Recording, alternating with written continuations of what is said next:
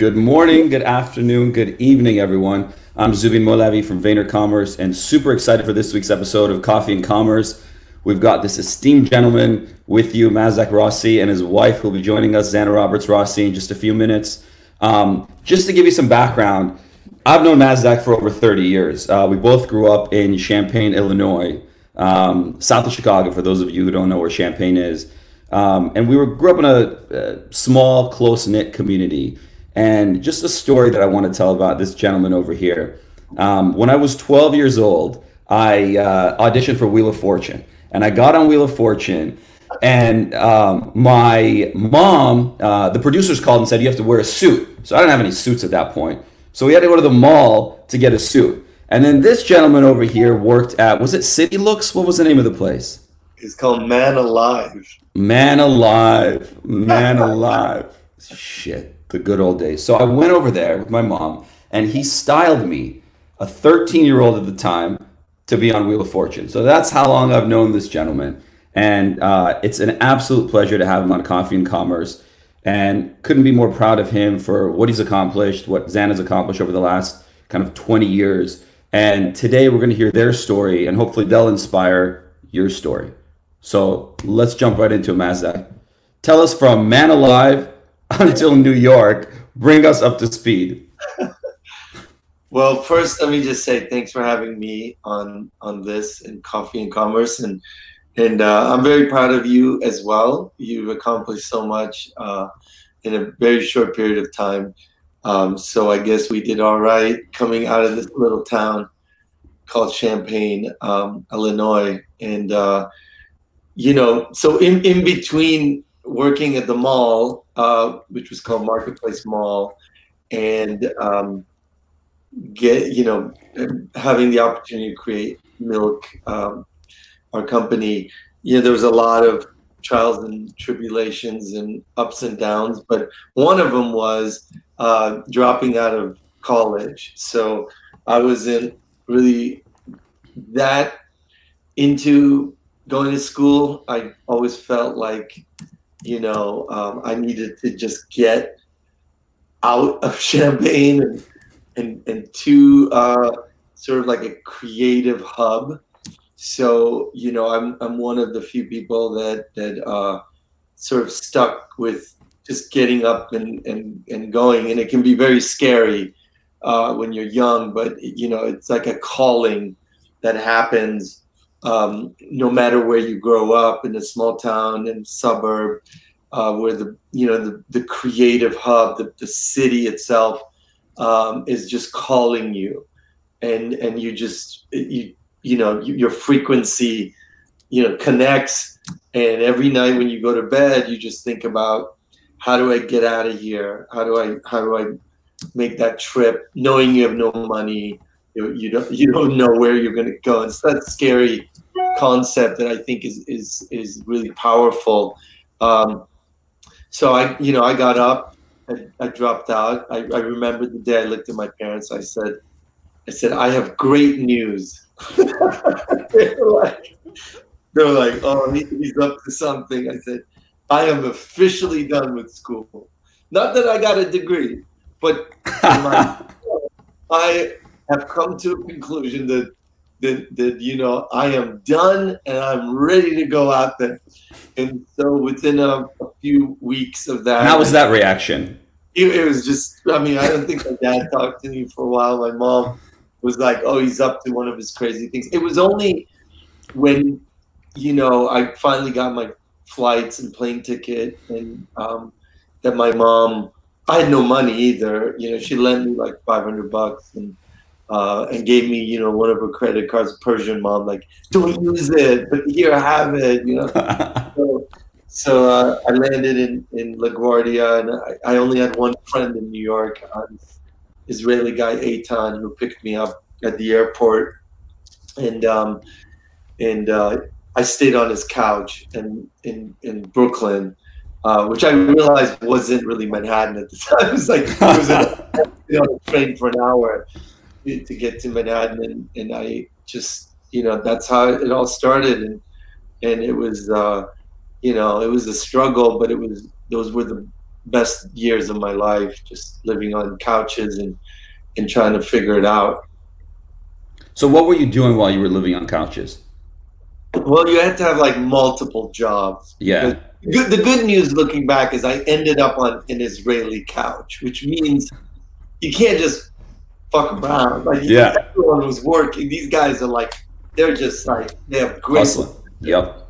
So Eitan was like, listen, you want to stay on my couch? No problem. So, you know, I remember popping up, taking the train and coming on 8th Avenue and Broadway in Manhattan and looking over and going like, oh my God, this is it. This is the city. These are the sidewalks that Basquiat walked into, and Warhol, and the greatest business people in the world like JP Morgan, and these are the buildings they built. So for me, it was just like this instant, like, I'm gonna take over this place. Even though, you know, it was daunting, but it was just, you were so into it. And this is like 92 in Manhattan, which is, you know, was still kind of rough. This is even pre. And you can laugh about it now because you actually did that. Yeah. If you hadn't done that, you wouldn't be laughing about it now. All I knew is there's no way I'm going home. Like, there is not an option, right? And so I got a, you know, it's like, I got a job at the Gap during the days. Then I got a job at night, back, you know, almost like bartending, back bartending. I couldn't even bartend. It was like just filling up the bar with stock, and then it was like, you know, went and got my like real estate license so I can show apartments during the day. I mean, you're just hustling as a kid, and you really don't have anything to lose. You're just kind of going for it, and you know, and I had an amazing little crew that was like, you know, my Israeli friends who were just like, you gotta work. And then I started having some creative friends who were photographers and filmmakers, and they were all broke, and we were all trying to, so I had two sides. I had one side that was like, okay, work hard, and another side that was like, don't forget why you came here. You came to work in the creative fields, and you need to not forget that. And so it was just like, it was amazing. And how old were you at this time? And how long did this kind of I was go like on? 22, you know, and so from 22 to 24, you know, for 2 years, I just hustled. I mean, I was renting apartments, showing apartments during the day for another Israeli broker. And then I was like working at night at Le Barbat, which was this big restaurant club on 57th Street, and kind of like waiting tables. And, you know, I remember they like Placido Domingo came in, or Jon Stewart. I was waiting their tables, and then during the daytime I started working in a casting office where, you know, kind of doing the creative thing. Started as a receptionist, intern, and then became an assistant casting director. I was just doing everything. And, you know, you were sleeping a few hours and you were going out, and, you know, we didn't have much money, but, you know, you figure out where you got to just by the bar, have a beer. You were cool. And, but, you know, I got to meet a lot of people. I was always the kind of person that ended up kind of finding my way and meeting the right people. And I ended up meeting who became my business partner. He's a very successful Israeli guy who was in real estate, Moshe, and I had rented him an apartment, and he invited me to his birthday party, and then he said, you know, I bought this building in the worst neighborhood in the meatpacking in New York, and then his business partner Erez, who's another Israeli gentleman, was like, you know, yeah, we don't know what to do with it. We're going to do all these different things. And I said, and I had some friends who were as photographers and filmmakers. I would go and hang out with them after the shoots, and I'd be like, you know, I've always wanted to do a photo studio, and I completely bullshitted that I knew what it was and how it worked. And they were like, oh, that's interesting. And that was, and, you know, so I worked all the way, you know, it was like, you know, work. And then now we're in 95, 96. And so, you know, good 3 years of just busting my butt to just be able to pay my rent and have some food. And then in 95, end of 95, I put together a plan like a business plan for the studios, and I came and met with Ares, and I gave it to him. Tell us about that business plan. So this is actually really important for young entrepreneurs to listen. So I put this business plan. So he said to me, all right, you have this idea, put a business plan together. So I was like, I said, okay. So I went and started putting this business plan together of like what it could be. And when you first come to put a business plan together, your idea is to try to show as much money as it can make. Like, no business plan is real, right? Like nobody ever makes one. Totally. Like we're gonna lose money.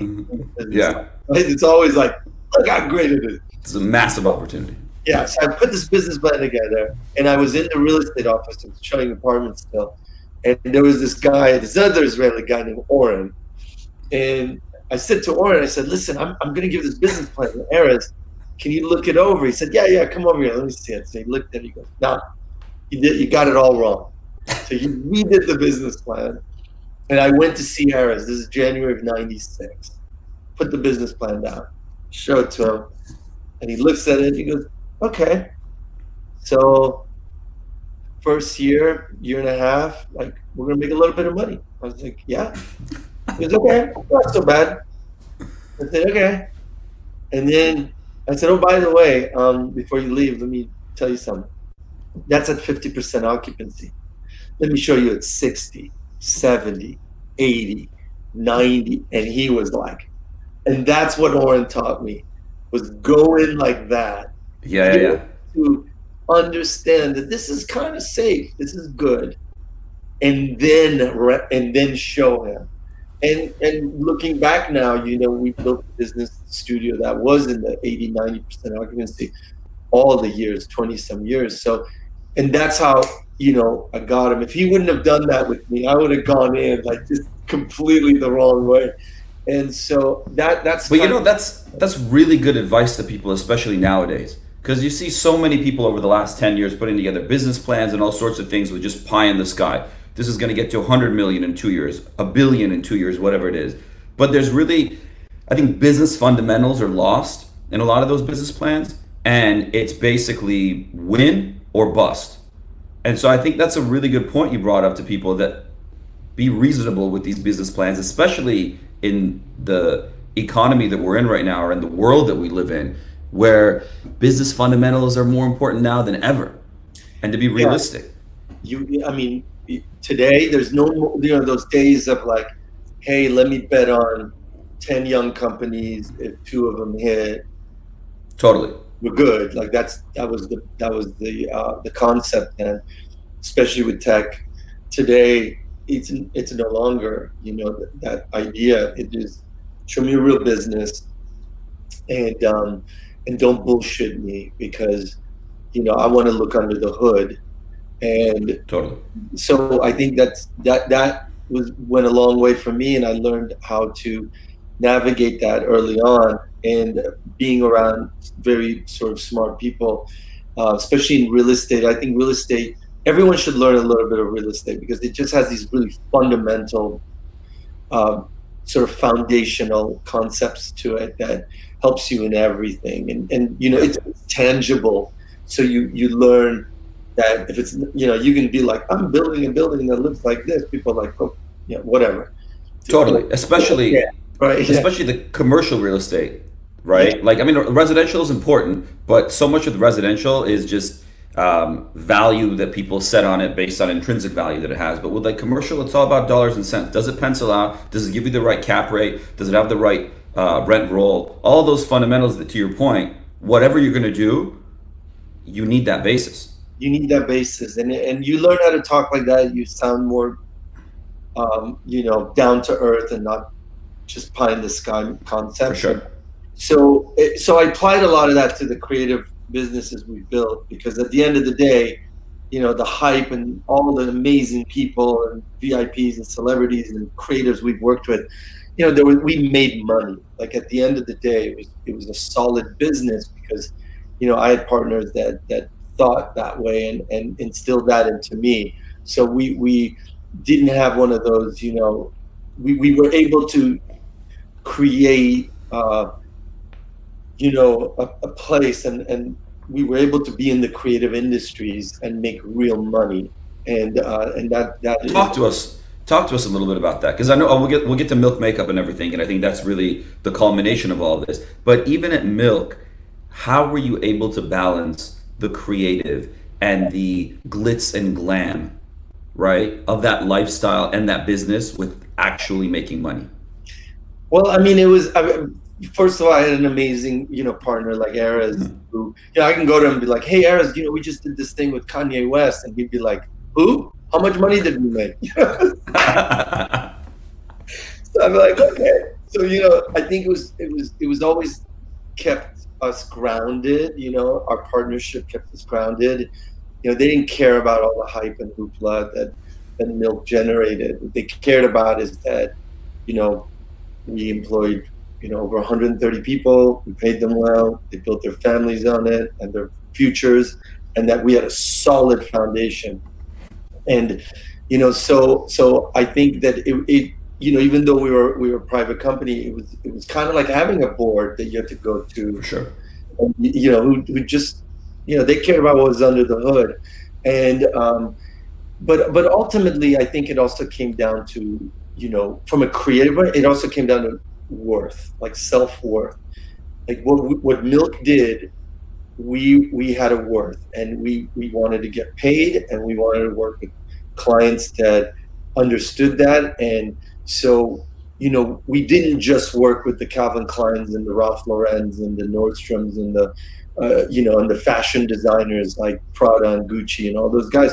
We also worked with Intel. We worked with Lexus. We worked with AT&T. We worked with a lot of great brands that looked at us as like the center hub of creativity, but we actually meant more to a Lexus than we actually did to a Calvin Klein. Sure. We worked with them all day, but we took Yep. those learnings and what we did in setting trends and in full creativity, and brought it also to those worlds, those companies that were more like Fortune 500, that wanted to speak also to a new generation. Yeah. And that was one of the things that Milk became, was that we were also a platform for the next generation of creatives. So we constantly knew how to talk to a new generation coming up. So we worked at the highest levels of creative there was. So we didn't, but we also had a very, very young, diverse community that was constantly coming up.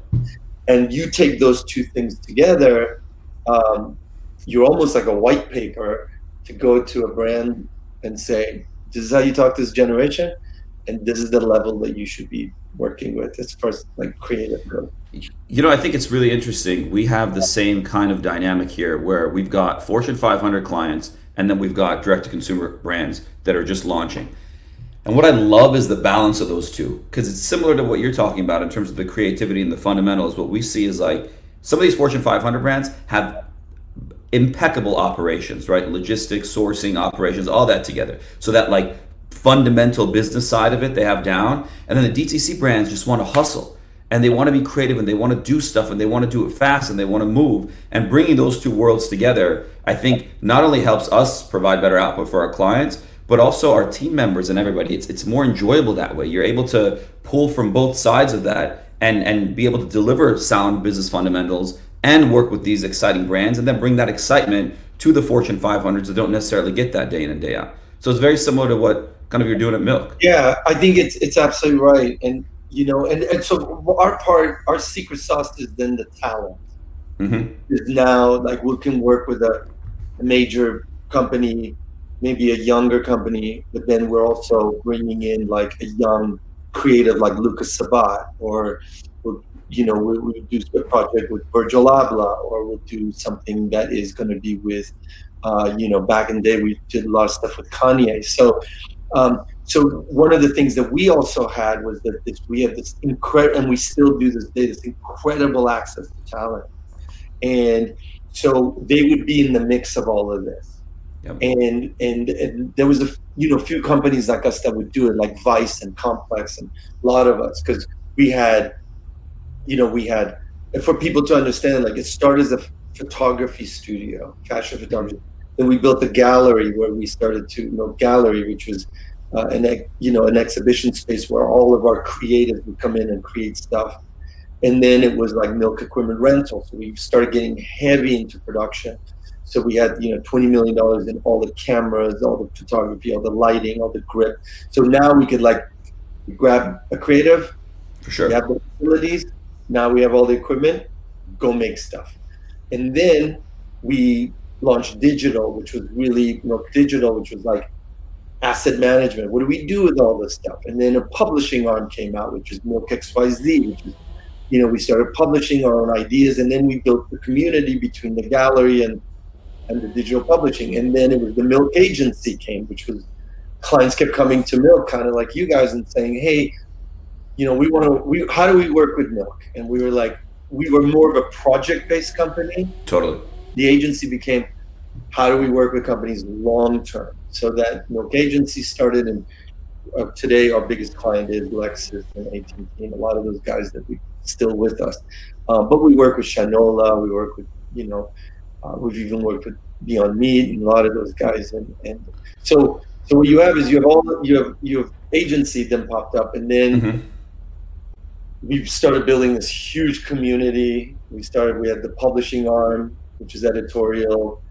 Let's talk about that community, because I think the community and culture part of it may have not been obvious to people looking at Milk from the outside, but it was so core to who you were, who Milk was from the beginning. And then all of a sudden XYZ comes out and you start realizing that, wow, there's an actual culture and community, and it's very kind of specific. Talk to us about how that happened. I mean, today, a lot of companies are like community, and they're not all saying it, but it's real. And when it's real, they're not there. You can't sell them anything. But what you can do is activate them. But you can feed them. They're there because they want stuff from you.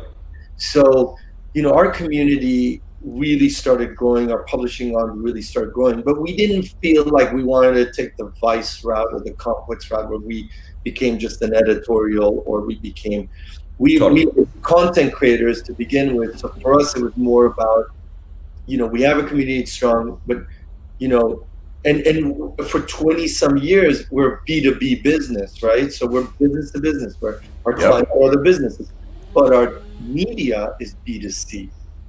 And our gallery, where it was the physical manifestation of all of our events, our gallery exhibition, they were physical community, and Milk XYZ and our social platforms were our digital community. You bring those two early on together, it was like magic, right? So we started to become more of a global community, but it was definitely about creatives, and it was definitely about like a point of view, and all of our partners. So it started early on we created our own fashion week. It was all these young designers like Alexander Wang, Brendan Schooler, Joseph Altazara, Billy Reed, Hood Bayer. All these guys started coming out. Later it became like Kanye West, Virgil Abloh, all these guys. The new generations like Lucas Sabad, Spaghetti Boys, they're still coming out of Milk, So it's just like they're using our physical and our digital footprints to sort of, they're using our platforms to engage and grow what they want to do. And that's really what Milk became, almost like a school where all these creatives just come and make stuff. We also have our clients, and then we interweave these creatives with our client base as well. So you've got a very clear culture of like evolution and change and embracing change. And the reason why one of the main reasons that the talent comes to Milk, because Milk fuels the talent, right? And Milk is constantly evolving, and you're not stagnant. And it's a genuine, authentic part of who you are, who Milk is as a brand. Talk to us a little bit about how that culture and what you built there then got us to Milk Makeup. Yeah, so two things happened. One was we, at some point, said, I think we have a brand. Like it was like a big epiphany, right? You're just like, I think we have a brand. Yeah. And the second was, we have a very strong community. Like, what can we build and create for that community? So, And I think those two things for me was, I remember we had a board meeting and I sat down with theirs and Morris. This is now, the Milk is like 20 years old, right? So sit down with them and I say, hey guys, it was a little bit under 20. I said, look, we have a new business that we don't treat like a business, and that's our brand. And, you know, I want to put forth 3 ideas that we could create as, you know, as a brand.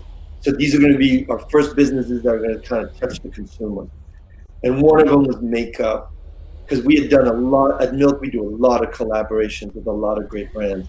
And in 2010, we did a collaboration with MAC Cosmetics, which was one of the biggest makeup companies in the world. It was called MAC and Milk.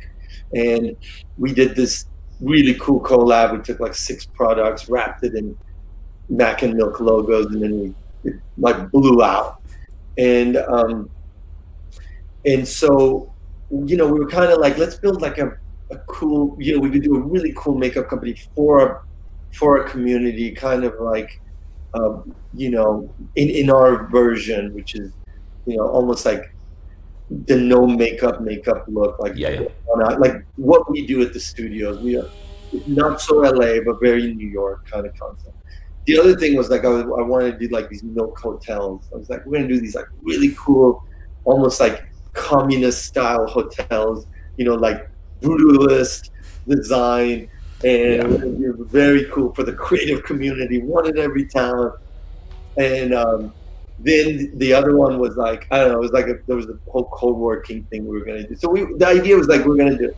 And somehow I was like, you know, we started thinking about it, and I was like, you know, that collab we did was pretty sick, so let's do that. And the partners were like, let's do that. None of us really knew a lot about that, and so I put a little team together internally that I thought could help kind of put that together. And Zanna, my wife, who is with the kids, and why she's not here, the sign at the time, she's stuck with the kids, used to be a beauty editor for many years in England. So I was like, look, Zanna, you got to help us put this together, because you understand beauty. And and Georgie, who was the creative director in one of our film divisions, you know, I always wanted to do something separately with her, so grabbed her, and we kind of started putting the concept. And it was really simple. How do we create a makeup line for the Milk community? So that concept of the community is really what drove us to do this. And we started to put this idea together, and we were working with Sephora, and Sephora, we were shooting their campaigns. They were always in our studios. They were a big client of ours. So I walked into one of the studios, and I kind of like walked around, and I found the creative director, and I said, you know, I know we've been shooting together for a long time, but like, who do we talk to if we have an idea for a makeup line? And I remember she was like, they're called merchants. Like, so somehow got through to them, and you're like, I've got a business plan. Back in the Eras days, and then kind of flew to San Francisco, and this is now 2016, I think, and presented this whole idea of like the Milk makeup concept, and it was really just a lot of images and photographs that were from all of our events and parties, and Fashion Week and the gallery openings, and it was like the lifestyle and culture, and then they were like, we love it, you know, it's cool, but like, show some products. And we're like, oh, we don't have any products. Like, they're like, you don't have anything? I was like, no. So they were just like, go build some lipsticks. So we came back, found the best product development person. Diana became a partner in the group, and we started putting, you know, we created like 20, you know, ideas, and actually made the products and decoed them, and created like 100 SKUs of other ideas. Went back in a couple months, and they, at the time, I didn't realize they were looking for like a young millennial brand. And we never thought of ourselves as millennials. We just thought of ourselves as just being down with culture, you know. So but it skews young in consumer products, right? So like nobody in the Midwest knows Yeezy, but like every 14-year-old kid does, right? For sure. But in New York, you know, you have 20-year-olds wearing, 30-year-olds, 40-year-olds wearing Yeezy. So that sort of in culture, especially in the beginning, skews very young. So when we ended up, they gave us like 50 stores off the bat. I didn't even know what that meant, and that's how Milk Makeup started. And you know, we were complete outsiders.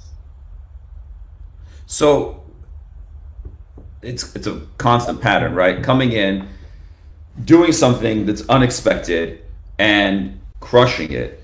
I think a lot of it has to do with, again, we keep going back to culture and community, but like that's literally how you built everything, and the authenticity and the genuinity behind the brand. All of the brands are the same. They're for a specific audience, an audience that is maybe underserved, or an audience that doesn't fit into a mold. It's not a millennial audience. It's not a Gen X, Gen Y, whatever. It is an audience that's interested in culture, that's creative, that's interested in the anti-makeup makeup. So tell us a little bit more about that, and how people that are starting brands now, or they have a brand and they just don't know what direction to lean in. Like, let's give them some advice on what they can do to find that culture for themselves and that genuinity and authenticity for their brands. Right. So the first thing is, you know, there was a period where everything for the last, I would say 4 years, all these new products, everything's starting to look the same, right? Yep. If you look at all the new, you know, the new men's hair care, or the, you know, or like, you know, it's kind of like everyone goes to that same branding agency. They kind of get the same concept. Yep. Everything's just like becoming like very generic looking. And I think there are, you know, you need to really have a point of view. If you look at Milk Makeup, we were lucky because our theory was, you know, you go, you kind of do your design, and then you have like 8 of the 10 of the products, and they all kind of look the same with variations. It's all on brand. Like we were like, every product we make is completely different looking. It's like colors, this, that. And that's just the way we think modern branding is. You know, you even screw with your logo, like completely, like this is a, you know, NASA collab we did. But it's just like, just mess with it. And you see this in Off-White, you see this with him, totally. You see this with a lot of guys. And I think that, like, you know, so today it's the opposite. Like you need to make a statement and kind of change your point of view, and kind of take all of those branding guidelines that you get when you first start putting a brand together and just throw it in the garbage. Yep. And really just, it's all right here. And you want everything to have personality and a purpose. The purpose part is a big part, but first it needs to have the personality, and the personality should come from where it comes from. Like the North Star of Milk Makeup is milk. It's not me, it's not the other partners, it's milk. It's 23 years of culture and heritage in New York City. Our context is New York City. We are in downtown New York City land. You should be able to smell it, feel it. So we were lucky. We knew who we were. We knew what the brand stood for. We just had to apply that to the beauty industry. And as we scaled, we had to make sure that we don't dilute ourselves because of scaling, which is another big part, which is also, we can talk about localization as you become global, because we are now a global brand. And, for sure. I want to get to that. I just want to ask one more question, or have one more discussion point on branding. So you mentioned something interesting. Take that brand book and throw it out, right? You look at what Virgil's done with Louis Vuitton, with Off-White, and kind of doing whatever they want with the expression of the brand, and not being very kind of in the box of branding style guides that you see. You need this much space around it. This is how you show it. You can't show it on this color. You can't do this, so on and so forth. Tell us 2 things. One, has this always been the case, or is branding evolving? And two, what is it about that heart, that culture, that supersedes the visual manifestation of the brand? Right. So I think it changed rapidly once digital started to happen. You know, pre-digital, you as a brand controlled your brand. You controlled the narrative, you controlled everything about it. The minute everything became digital, so this has been going on for like a good 8 years, 10 years, is that you have to always remember when I talk about community, our community controls our brand. The review button is 1 inch from the buy button, you know? And so they control the brand. And so what has to happen is, and brands can't get their heads around this, that you almost have to take your brand and you got to give it to your community. And they become the people that run with it, and they do. And so you have to be very transparent. You have to be community based. You know, Milk Makeup is not a celebrity driven brand. It's not like a makeup artistry driven brand. It is a community brand. It's millions of kids around the world that kind of determine what Milk Makeup is and what it is to them. Our job is to amplify that. Our job is to be the platform for 1 million kids to talk about Milk Makeup. It's good and it's bad. And so that's the part that I think you can build a really powerful foundation if you can get there. But a lot of CMOs and a lot of branding people, you know, they're so afraid of that, and they have every right to be, because, you know, you can be pulled back and forth in how it is, but that is actually what makes you strong. And so that's why I say, you know, you can think whatever your brand is.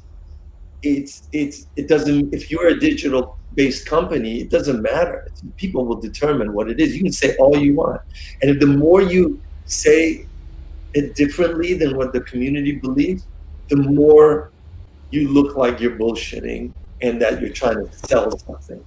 But I think it goes, it goes right back to what you were talking about with the designers like Alexander Wang and whatnot that came through Milk. Milk gave them a platform to show themselves, and then once that happened, it actually, Milk ended up getting some value from that. They got value from that, and it created the Milk culture. The same way that you're talking about with Milk Makeup. I mean, you're putting it out there. You're giving them the opportunity to not only have Milk be the North Star, but they're actually defining that North Star for you. So I think that's a really amazing point you're bringing up in terms of digital and the impact on branding, and for people not to get bogged down on the old school way of seeing things, and really coming back to who they are, what their point of view is, to your point, and why what they're doing matters at all. Yeah, and if you look at Alex Wang and how far he's come. I mean, he's reinvented his brand now multiple times.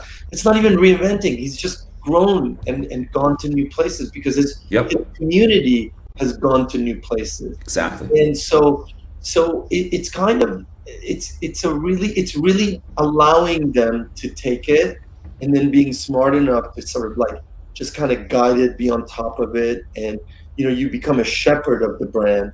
But the flock is what kind of determines where you go. And so we always had this saying at Milk, like every 3 to 4 years, we take Milk and we give it to all the new employees, and they kind of take it and they take it to the new awesome. And that's why we don't get old. Yep. I did a big talk at a CEO summit, and at the end someone goes, well, you guys are cool, what's going to happen when you're not cool? I was like, well, I'm 50 years old now, and I haven't been cool for a while, but the brand is not, it's not the word cool, it's relevant, right? It means it's down, it understands what is the culture, the music, the film, the photography, everything that is important and creative. It's like, and who knows these things? It's all the young people that work in Milk. They're the ones who bring it, and and they're like, we should be doing this, we should be collaborating with that, we should be doing this. Hey, I have a new design. I turned the logo upside down. I blew it up, and it's like you're kind of like the shepherd, and you have these amazing teams, but ultimately it's like, you know, we end so many meetings with like, that was great, you know, but I would fuck it up a little bit more. Like we always do, like the number one thing was just you need to just fuck with it a little bit more. And You know, so that's I'm proud that we still do that after 20 years, you know. well, and what I was going to say is for people that are watching this and will watch this that are thinking back to business fundamentals about e-commerce fundamentals and commerce fundamentals, and we'll get into Sephora and online in just a moment. But when they think about that, what's happened in the space is so many brands over the last 5 years have grown just on return on ad spend and CAC online and trying to basically buy the lowest hanging fruit consumer. And then now they're realizing, oh, costs have gone up and those consumers don't stick around and whatnot. And now they're thinking about LTV and their customer relationship and how they can cultivate that. And I think the problem is they oftentimes, many of these brands think about it as a marketing solution, but not really a product solution. Like in your case, the reason why you're going to have high LTVs, you're going to have high repeat purchase rate is because you're building and creating the products they want, and then they're influencing what you create. And so that community is constantly cultivating it, and it's not about the product, it's not about the brand, it's about that community. And I think that's something that a lot of people can learn from, but they've got to find that thing, that point of view to be able to lean into and not be afraid to do it. Yeah, and so the product, which you talked about, you know, there's a lot of places where they'll do this things, product king, brand king.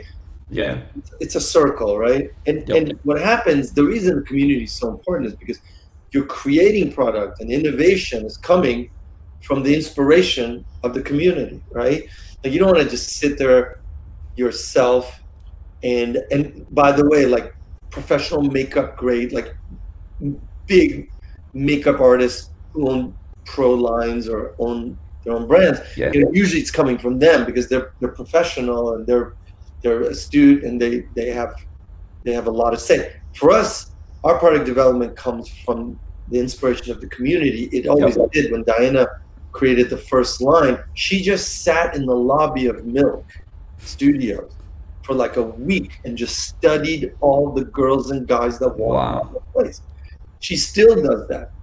So it comes. So now there's no question of where the North Star for your product is for my community. And Milk, as I always said, we work at the highest level. So it's always like, you know, we're a vegan line, cruelty free. We use no parabens, you know, we are clean at Sephora, like very high bar. Even though we have a young demographic, it's really top notch, right? And then, you know, you have the other side, which is brand. Well, we work on it all the time.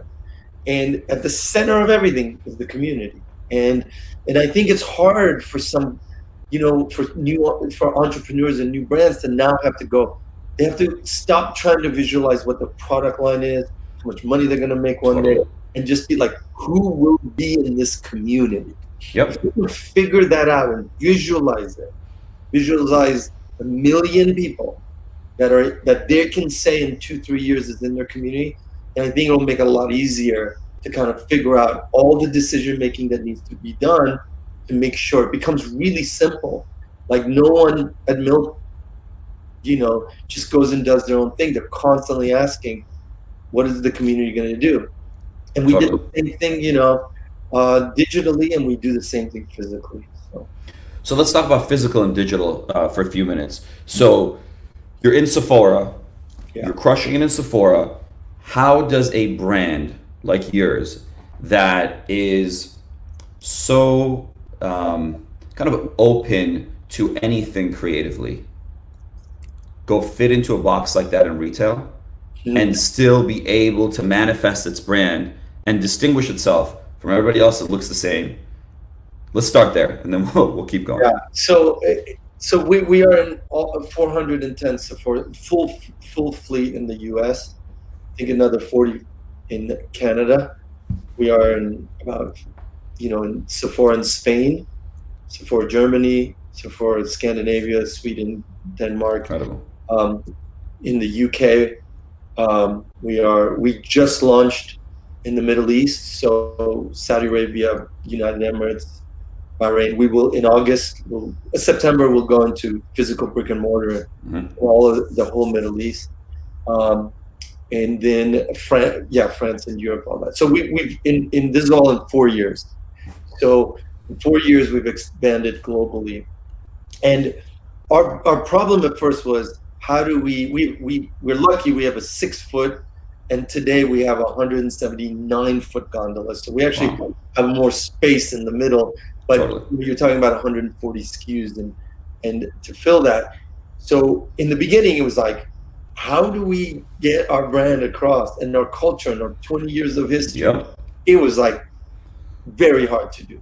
So what we did is we concentrated on Sephora telling our story.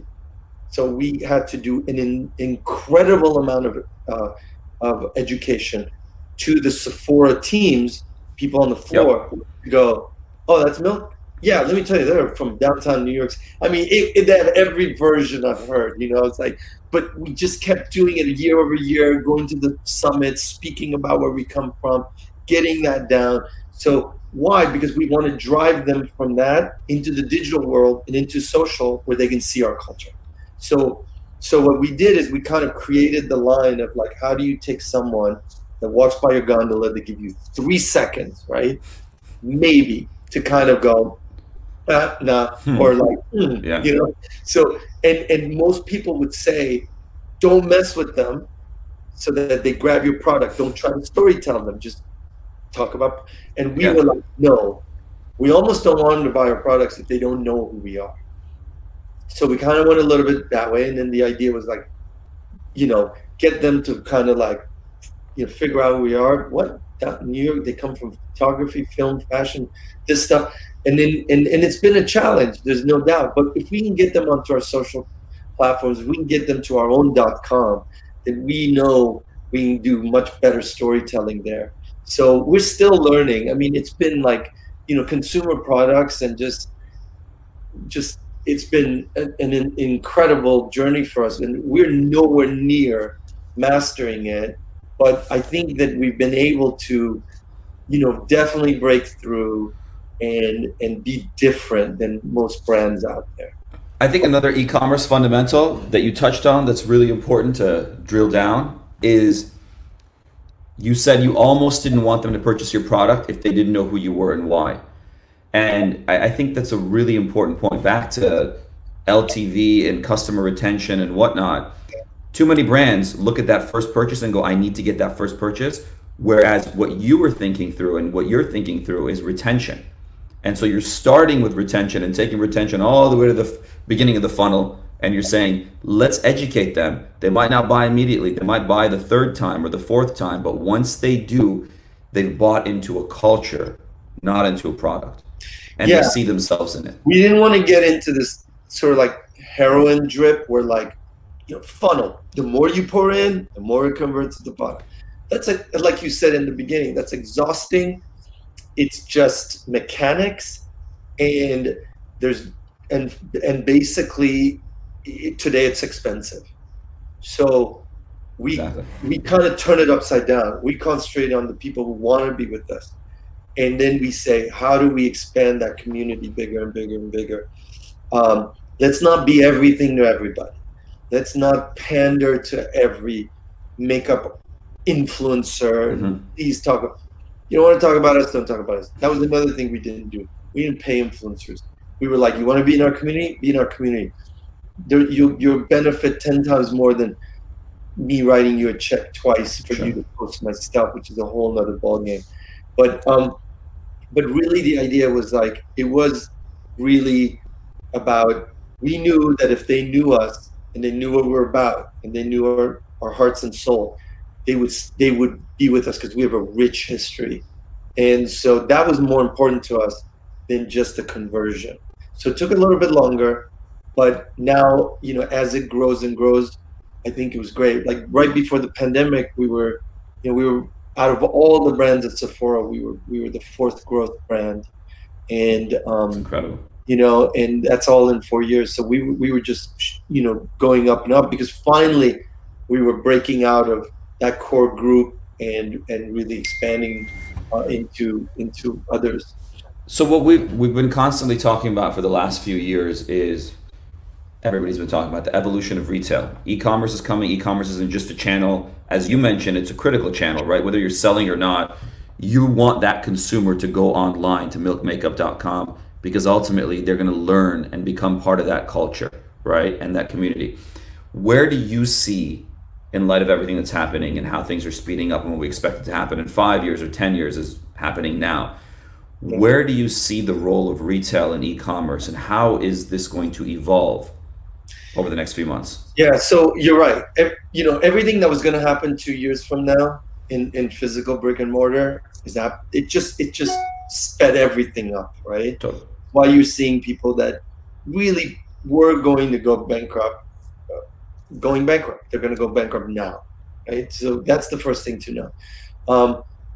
I think that physical brick and mortar is all about services. You still go to the barber. So what happens now is that's why Sephora is so strong. They have such incredible service. People go there, get their makeup done, their art. It's kind of a place to hang out, and they are really building retail. That's not, you don't have to park your car outside a mall, walk through the whole mall. A lot of their spaces have a direct door or pull up now. It's just making it easy to come there. I think that there's going to be more digital applications within the physical brick and mortar. My digital will be synced much better than inside a physical space, which is already happening. But I think it's going to move very quickly. It's not going to be gimmicky. It's going to be like just help me navigate. Totally. We on our .com, like we always wanted to push .com, and we were doing so well in brick and mortar that we kind of like just like let it roll. But in the pandemic, we were 4x on .com. We're doing, our biggest days in our history are right now happening, and on Sephora.com. So really kind of lucky, and we don't want to lose that. I think every brand is saying we do not want to lose our position of where we are on digital. Once the stores open. And so I think that things are going to move very quickly. I think that by the end of this year you're going to see major changes, but I think also the physical experience is going to be pretty gnarly for the next 12 months. I don't, talking to a lot of our friends and colleagues in Korea and in Hong Kong, I mean, it's not fun going out shopping, and I think it's going to take a long time before that comes back. So I think .com and digital will continue to be very robust because the experience it's just getting better every day, and everyone all their focuses are on that right now. Totally, and to your point, there's got to be a reason for you to want to go into a physical space when you can get that same kind of commoditized experience. If I want to purchase something and have it, I can now in many cases have it within a few hours or next day. So there's got to be an experience. So last thought, give us some advice for individuals starting brands. You've given a ton of advice, right? But if there's one piece of advice you have for individuals starting brands today or wanting to start a brand direct to consumer today. I think I would say take your time. There's no rush right now, especially if it's a business that relies on other businesses or no one has like attention span right now, and everyone's just trying to save their own past. So I think that the best advice I've given to a few friends they were literally launching, like when all this shit happened, is just like stop, calm down, like wait 6 months, push things back, give yourself some breathing room. Capital is very difficult to come by right now, and if whoever does have it, they're bargain hunting, like they want to buy everything 50 cents a dollar, and there's a lot of people that need money, so they're going to existing businesses that are a little bit in trouble, and they're trying to do that, which is kind of fucked up, but it is what it is. So I think that, like, you know, if you can do something on your own and you can kind of game the system, go for it, because you can use all this chaos to your advantage. But I think that if it's a complex business, you should hold off and wait till there's some stability. Awesome. Mazdack, this was fantastic. Next time we'll do it when the girls are in school and Zanna can join us. I know, I'm so sorry.